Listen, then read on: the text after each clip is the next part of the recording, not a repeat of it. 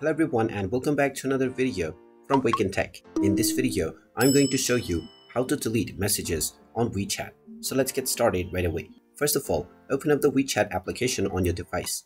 And once you open it up, log into your account if you haven't done so already using your phone number and login code. Once you have been logged in, you will end up within the home page, from which if you wish to delete messages from any chat, go ahead and tap on the chat conversation first. From this page, you will be shown the chat conversation between you and this user.